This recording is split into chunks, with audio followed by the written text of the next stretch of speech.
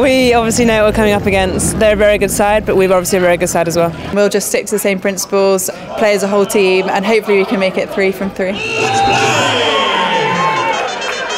In real time, we absolutely dominated that game. We had loads of chances. We had some really close ones, nearly over the line, but we just didn't get quite over. But you know, we fought right the way to the end. It was very tense. Obviously, Canterbury had a corner right at the end, but we defended really, really well. I'm really, really proud of getting the Player of the Match award. It's really kind.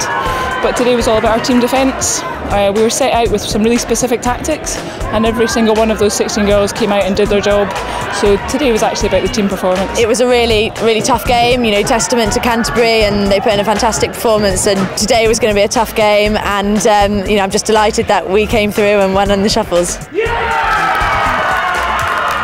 I think for us, year on year, it's the 3rd final that we've played against them. We feel we're getting closer to them. The fact that it was 0-0, we should have won it.